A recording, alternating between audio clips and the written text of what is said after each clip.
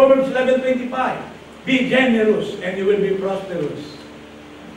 Hello? Yes. Be generous and you will be prosperous. Help others and you will be helped. In Malachi 3:8-10. Now let's reflect this. This is a question answer. No? Listen, you will answer. I will just read it, then you will answer.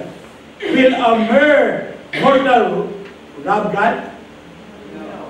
Okay, the answer is also, in the Multiplied version, the answer is no. But God said, yet you robbed me. But you ask, how are we robbing you? Okay, this is a drama. In tithes and offerings, you are under a curse. Your whole nation because you are robbing me.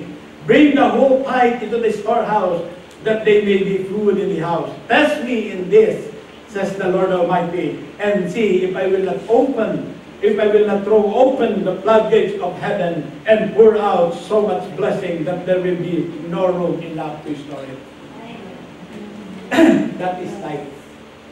You know, I remember one time when I'm giving leadership seminar, someone stood up and asked and challenged me, Brother Don, you know what? It's not, the tithe is not in the Catholic faith. And you know what? The tithe is only, are you aware? This is the question. Are you aware that the tithe is only in the Old Testament? And I said, yes. Thank you for reminding me. Now I will give you a choice. The Old or the New. In the New Testament, in Luke chapter 18, verses 18 to 24, there is a very rich man who wants to follow the Lord. Very rich. Lord, I want to follow you. And Jesus said, really, do you want to follow me? Yes, sir. But how can I follow you? Then Jesus said, obey the 10 Commandments.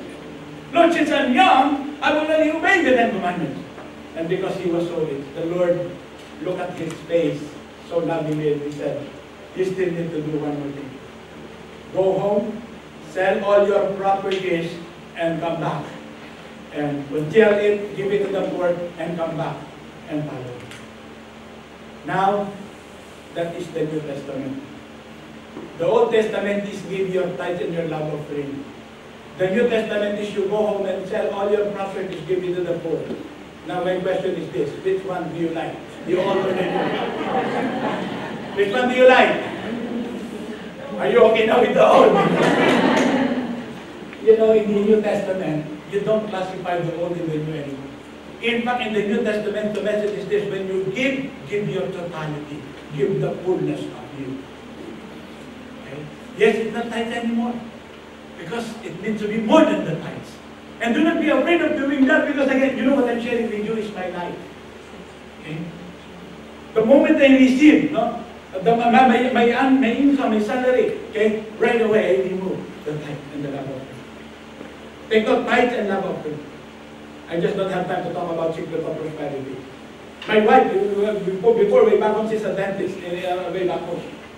Every time the patient pays the bill, right away she has a box at the corner and she separates the tithes. Okay. And I can see that truly God is faithful to his tithes. In Jeremiah 1:12, I am guarding and watching my word, and I will not take back my word until it happens. And the promise of the Lord is when you give, gift will be given to you. This and measure, second, and press down and running over. Amen? Amen. Are you okay now with the tithes? Yes. Or do you want the New Testament?